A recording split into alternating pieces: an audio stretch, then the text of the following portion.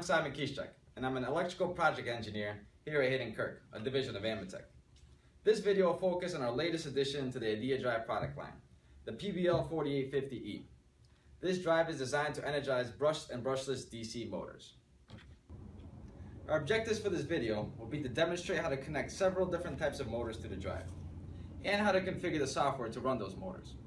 The following motor configurations are currently supported with the PBL4850E drive. Brush motors with an encoder, as well as brushless motors with Hall cells, and that'll use 6-step block commutation, and brushless motors with Hall cells and an encoder, which will utilize sinusoidal commutation. I will demonstrate how to hook up and configure the following motors. Pittman 14205 series brushed commutated motor along with an encoder. Pittman 4412 series slotless brushless DC motor, and that'll be configured without an encoder. And the new Pittman EC042B-1. That is also a brushless motor. This one will be configured as a linear actuator along with an encoder.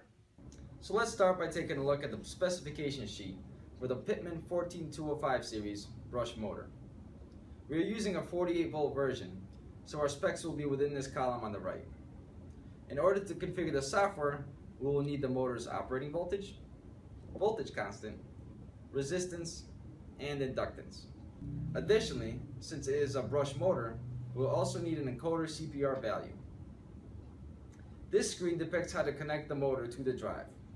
For a brush motor, pins 1 and 2 are left unconnected. Pin 3 is for the positive motor connection, and pin 4 is for the negative motor connection. As for the encoder, the pinout is per the following from left to right: channel A, channel B, index, 5 volt, and ground. For the sake of this video, we have already pre-wired the motor, and we'll skip over to the software configuration. This is the startup screen for the IDEA software. From this screen, we'll select the brush motor type. On the motor parameter entry screen, we will enter the motor specs, which we previously pulled from the Pittman catalog. Additionally, our encoder has a cycle per revolution value of 500.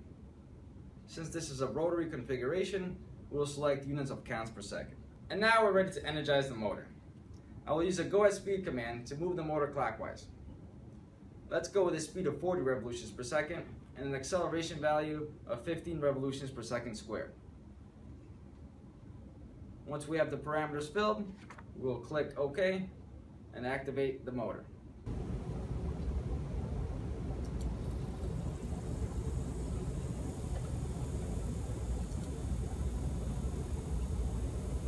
We will use a stop command and slowly decelerate the motor to a stop. Let's use a deceleration value of 10 revolutions per second squared. We will also set the hold current to a value of 0, and this will allow us to rewire the drive without needing to shut off power. And there you have it. We have hooked up, configured, and energized the motor in a matter of minutes. Now we will demonstrate how to reconfigure the drive to a brushless motor. Let's restart the software. This time, select a brushless motor from the initial startup screen. We have added a motor setup guide to the IDEA software. This guide will make it easier for our users to connect and set up a variety of Pittman motors. In the parameter entry screen, selecting help will bring up the guide. Enabling the bookmarks will reveal a list of motors within the guide. Let's select the Pittman 4442S101 motor. This guide contains the following: the specifications for the motor, which are required by the software, and instructions to connect the motor Hall cells and encoder to the drive, either directly or using the 56-1856 harness. We have motor specs at the top, the motor connector pin designations, and Hall cell software settings in the middle, and finally the encoder and Hall cell connector pin designations are here at the bottom. As I mentioned, the guide also calls out the 56-1856 harness. This harness allows the user to quickly connect to the PBL4850E drive. It is terminated on the drive and encoder end and has flying leads to the Hall cells. This motor setup guide uses the Pittman E30C encoder as an example for wiring. So let's go ahead and enter the motor parameters. Since this is a rotary motor, let's select units of revolutions per minute. We'll be using the motor without an encoder to demonstrate the 6-step block commutation. Therefore, we will need to enter a value of 0 for the encoder. Prior to selecting OK, I will need to connect the motor and Hall cells to the drive. For our brushless motor, pin 1 is connected to phase C. Pin 2 is left unconnected. Pin 3 is connected to phase A, and pin 4 will connect to phase B. As for the Hall cells, the pin out is per the following from left to right. Hall cell A, Hall cell B, Hall cell C, 5-volt connection, and ground. Now click OK. Since this is a brushless motor, we'll need to properly configure the Hall cells. This motor uses 120-degree Hall cell spacing, and we will need to adjust this setting in the feedback configuration window. Go to the File menu and select Drive Settings, and then click Feedback Configuration.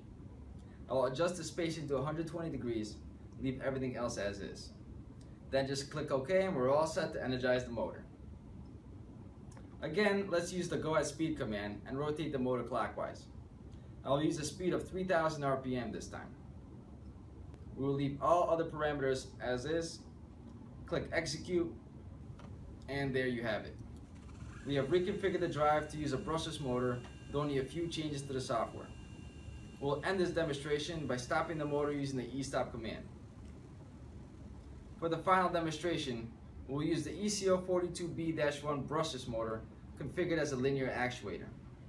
This time we'll include the encoder to enable sinusoidal commutation, providing us with smoother motion. So let's restart the software. Select the brushless motor type on the initial screen, and go to the Help section to determine the motor parameter settings, as well as the motor, Hall cell, and encoder pinouts. The motor specifications are found on the top, and we'll need this to enter into the motor parameter screen on the GUI. The motor also has 120-degree Hall cell spacing, so we will not need to change this setting as we have already done so on the previous motor. The motor pinout is found halfway down the page. And finally, the Hall cell and encoder pinouts towards the bottom. I have pre-wired the motor for the sake of this demonstration and simply just make 2 connections to the drive. Back on the motor parameter entry screen, I will enter an encoder CPR value of 1000, and this will enable the sinusoidal commutation for the motor. Since this is a motor within a linear configuration, I will use units of inches per second.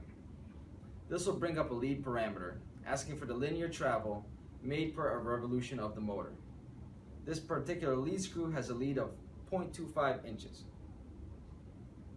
Now I click OK and we're all set to energize the motor. This time I will use an extend move with the following parameters: a distance of 4.75 inches and a velocity of 3 inches per second. Click Execute. And there you have it. Thank you for joining me today on this quick demo of how to configure a variety of motors to our latest IDEA drive, the PBL4850E.